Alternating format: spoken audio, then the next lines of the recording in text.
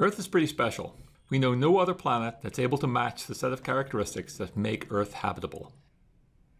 In this video, we're going to explore the conditions that allowed for the development of complex life on Earth. Whoa, wait a sec. What do you mean by complex life?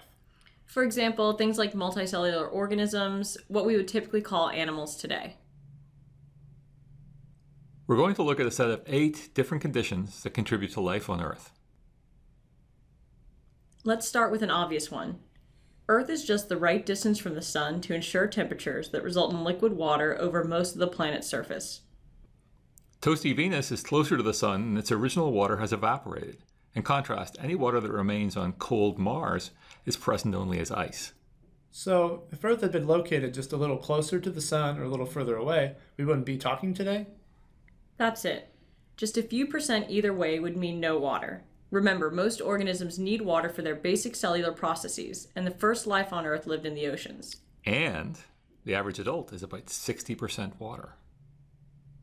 Condition number 2 is that Earth orbits the right type of star. More than 90% of stars are actually smaller than our sun and would provide less energy. In contrast, larger stars have a much shorter lifetime, maybe just a few million years, not nearly long enough to support the evolution of complex life. Condition number 3 is related to our moon. The moon stabilizes the angle of tilt of Earth's axis, ensuring that it varies within a range of just a few degrees. So, without the moon, Earth's axis would have wobbled all over the place? Just how weird could things get? Well, if it increased to more than 50 degrees, there would have been freezing temperatures along the equator and tropical conditions at the poles. And if the tilt was moving around that much, there may not have been the stable environments necessary to support the development of complex life. Condition number 4 is about Earth's mass.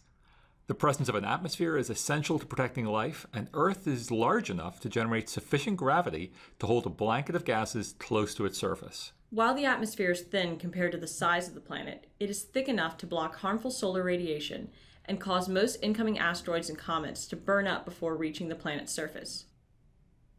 Internally, Earth can be divided into 3 compositional layers: the crust, mantle, and core. Earth's deep, hot interior is over 6,000 degrees Celsius.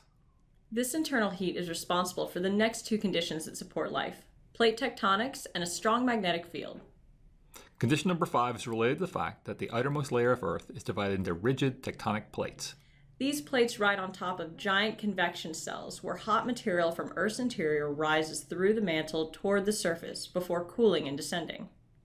The convection cells are slowly moving the plates across their surface, causing the opening and closing of ocean basins and building up mountain ranges and lines of volcanic islands. The range of physical environments that result supports a great diversity of life that has allowed the biosphere to bounce back from several major extinction events in Earth's history. Condition number 6, and the second way that Earth's heat engine supports life, is through the action of the magnetic field. We see evidence of Earth's magnetic field where charged particles from the sun generate the brightly colored lights that form aurora around the poles. The magnetic field is produced by convection currents in the hot, molten, metallic outer core due to the daily rotation of the planet.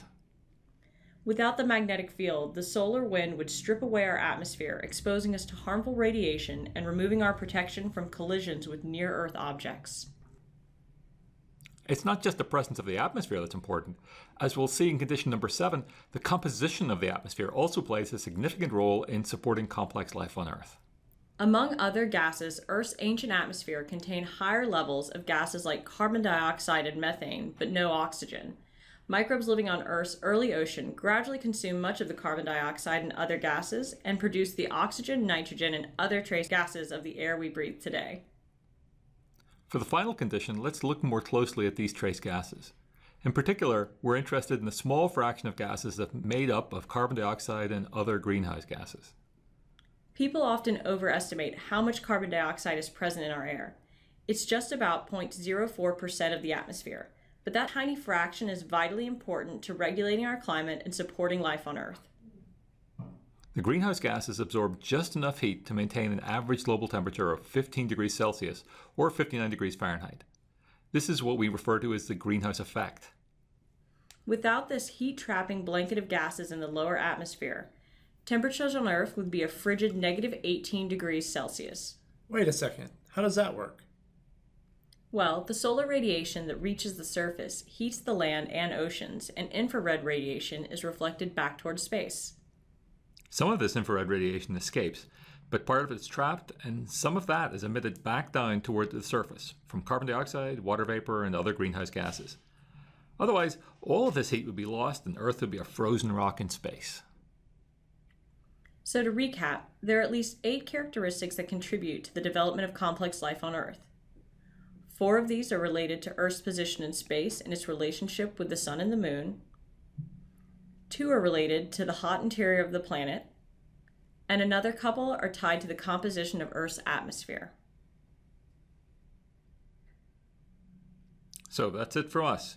Here are the learning objectives for today. How confident are you that you can successfully respond to each objective?